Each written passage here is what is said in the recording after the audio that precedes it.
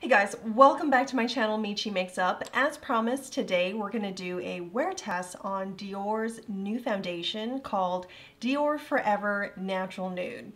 And I have the shade 1.5N.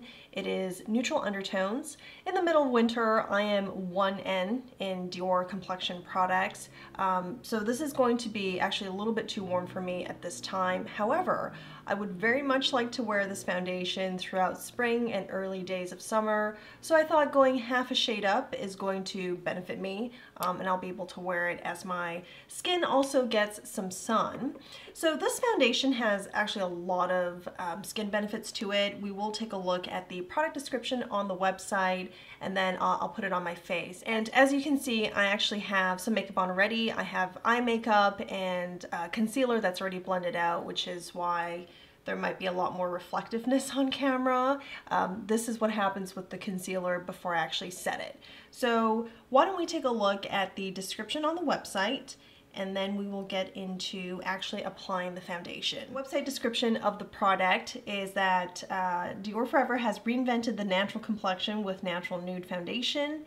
It is a 24-hour perfection with a nude skin sensation thanks to its formula enriched with 96% natural origin ingredients and concentrated floral skincare. Fresh and lightweight, the Dior Forever Natural Nude Foundation's texture offers a natural and luminous finish with no mask-like effect. Allowing the skin to breathe from morning to night, the complexion is flawlessly even for 24 hours nonstop. The skin is hydrated and radiant as if plumped. Some of the benefits that the test subjects from the clinical test they did stated that they have experienced after 4 weeks of use: hydrated skin, heightened skin radiance, more even skin, pores as if tightened, and improved complexion quality. That seems to be just, there's a lot going on with this product. I did use it a couple of times before this wear test, and I will say, they're saying it's 24 hours, but I feel like my natural oils do come through, and certainly I wouldn't have this on for 24 hours. I do think it has a really good chance of lasting fairly well throughout the day without falling apart and becoming too oily. But yeah, I'm not sure about the 24 hours claim here, but I do feel like this feels really nice on the skin. Let's just put it that way. I will have some checkpoints to show you how the foundation oxidizes and how it begins to change on the skin over the course of several hours. So let's put the foundation on. One pump is enough for me, and this foundation, I find, it is emollient, and as you can see, the product is kind of just sliding down the back of my hand. However, the texture is quite creamy next to the other liquid foundation I have that I use frequently, which is Surratt's Dewdrop foundation. And in comparison to Dewdrop, this is much creamier. So using the Koyudo foundation brush, I'm just going to pounce it on. Pounce it, and then I do small swipes downward.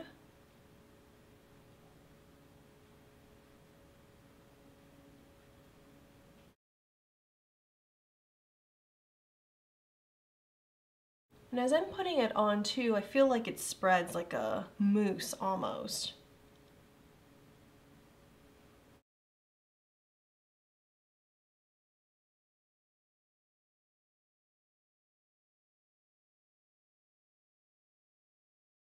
So this is with one pump of the foundation, and I have not set it yet.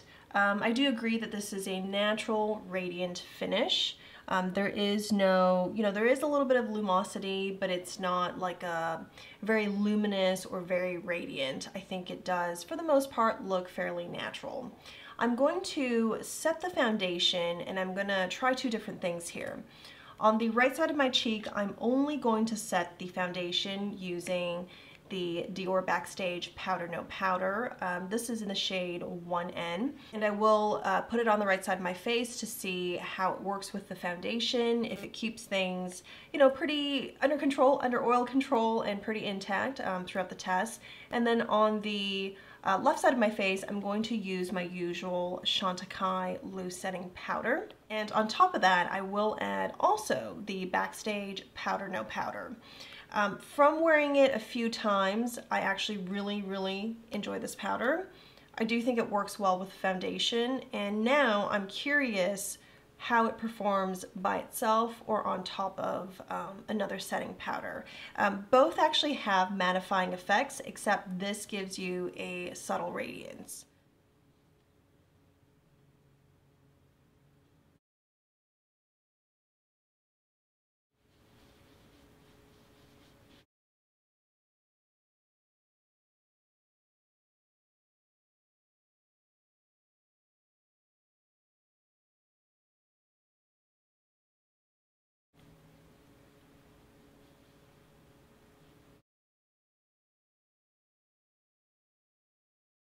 So I did turn down the ring light. I'm gonna come closer now that both sides have setting powder on, and it is hard to tell, even looking on my vanity mirror, which side has what. Like, they both actually look very similar. I would say this side maybe looks a little bit more matte than this side. It does feel a bit more matte as well. There is some tackiness here. But otherwise, you know, without nitpicking at it, it's just hard to tell. So I'll finish my makeup, then I'll come back before we head into our first checkpoint. So this is the finished look. I have on my eyes today Pat McGrath's Celestial Divinity, and I have this shade here on my cheeks as well as on my lids. I think it's a really pretty pink shade, and it goes with this sweater just perfectly. For lips, I have Hermès's Beige Ébloui. This is their limited edition shade that just came out several weeks ago. And before we go, a few more details about the sunscreen. It is made in France with a shelf life of 12 months. You are supposed to shake it before you actually apply the foundation. And I think there is a bead in here that helps, you know, move through the product and blend everything in. It also has sunscreen, a broad spectrum SPF of 35. All right, I'm going to come back in a couple of hours for my first check-in, and we'll see how everything looks at that time. But this is a beautiful foundation. Of the handful of times I've worn it, I always notice just how smooth everything looks after the application, and especially when I combine it with the Backstage Powder No Powder. I love this powder, it's fantastic. This powder, by the way, is made in Italy, actually, and has a shelf life of 12 months. See you guys in a few hours. Hey guys, this is the 5-hour check-in, and on the right side I have Dior Backstage Powder No Powder. I use that as the setting powder. On my left side, I used Chantecaille's loose setting powder first, and then put Dior's Powder No Powder as a finishing product on top. I would say both sides, just looking on my vanity mirror, looking under just regular lights, not the studio light, I can barely tell the difference. Both sides look very smooth. My natural oils have come through, so I'm definitely a lot shinier than when I just finished my makeup, but everything still looks really smooth. You know, there's no obvious breakdown from the foundation. Usually where I see it happen first is going to be the nose, but everything has actually held up really well. And when I touch the two sides of my face, there is a little bit more transfer of the product, whether it's the foundation or the powder, on the right side versus the left. Yeah, it's a little bit shinier in comparison. So I think it does help to do or to have a maybe mattifying setting powder and then put on Dior's Powder No Powder for that added smoothness and radiance. I will say though, I think the Dior powder does have good oil control, because after cooking and all the heat in the kitchen, I still feel like this looks still pretty put together. All right, I'll come back in a couple of hours for the final check-in. See you then. Hey guys, I'm back for the last check-in. We're 8 hours in, so this is a full day wear test. I'm gonna come in closer to see what has happened in the past 3 hours. I think the face, for the most part, looks about the same. There's a bit more breakdown here in these areas. I think that's to be expected just because I've had sips of water in the past couple of hours. Around the nose here still looks really good. Not much redness has come through that's noticeable.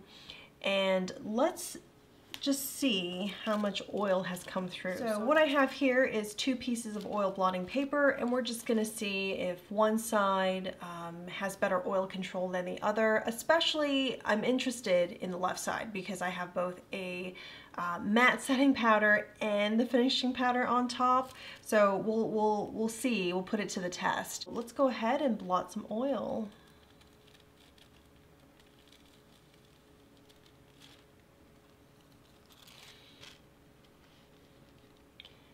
And this is the right side. You can see I'm less shiny with just once over. And then the left side.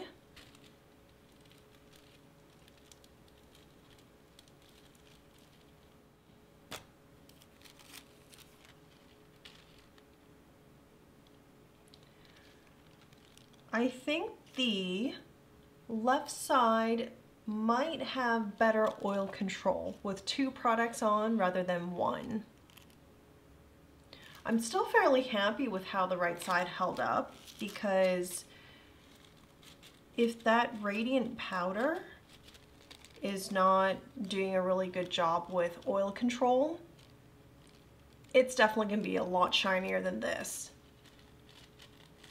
And after blotting it, a lot of that excess oil has been absorbed, but the foundation has still held on. So that's really important too, because if you're out and about, like midday, you're doing not even a touch-up, you're just putting this over some oily areas, you can still depend on your foundation staying in place and not, you know, being moved or basically blotted away along with the oil. So I think that's really pretty good. I think that looks pretty good. There's still radiance there. It doesn't look tired, you know, too oxidized, and it's like beyond just light touch-ups. You might as well take it all off to put it back on if you want to look fresh again.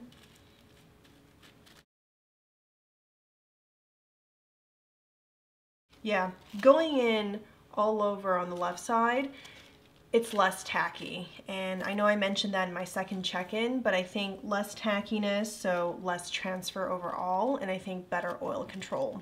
So my final verdict for the foundation is that it wears very well all day long, has a nice natural radiance. The areas that are usually pretty problematic because of just facial movement, right here and here, I'm just impressed with how much it's held up. As for the Dior powder, it does an excellent job with oil control and giving you that radiance. I think this combination looks really, really pretty. I think if you have a favorite mattifying setting powder, I recommend you do use that and use this as the finishing powder for added oil control, and of course if you want the radiance, which I have been enjoying very much. But if you only have this powder with you, you can definitely use this as your setting powder as well, and it does work throughout the day.